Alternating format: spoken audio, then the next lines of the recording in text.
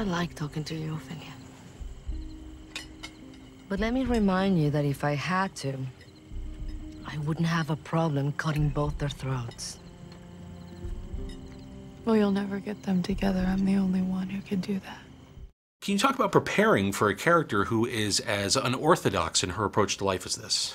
You know, it wasn't just like preparing for one character. It was really two characters, because there's the O that you see on screen.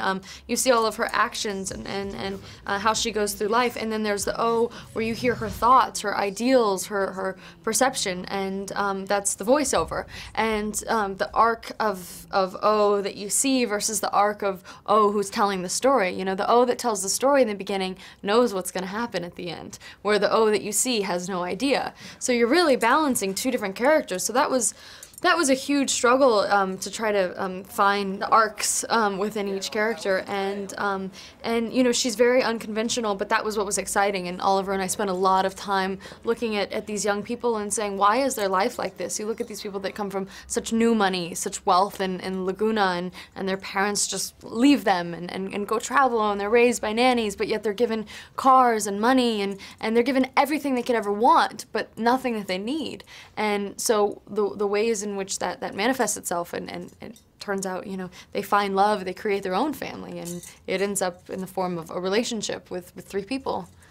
To me, what's really fascinating about this as an Oliver Stone film is how cleanly his sort of artistic style and the things that are important to him bookend with what Don had written originally. Like, it really feels like it is organic to Oliver's process. Yeah, definitely. Can you talk about him approaching the film on set and working with you guys? He's somebody that you will never have figured out. You think, like, oh, you're testing the waters, and you think, oh, okay, that's how he is. I have him. But he is so unexpected. And, you know, I've said he embodies everything that his movies are, you know. He will always give you a twist and shock you. He loves to shock people. He loves to create chaos.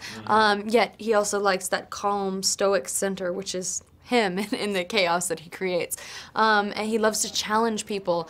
He's so full of testosterone and passion and love, and, you know, he really feeds all of that into each character, and not only his work ethic, but you know, the characters that he helps us create.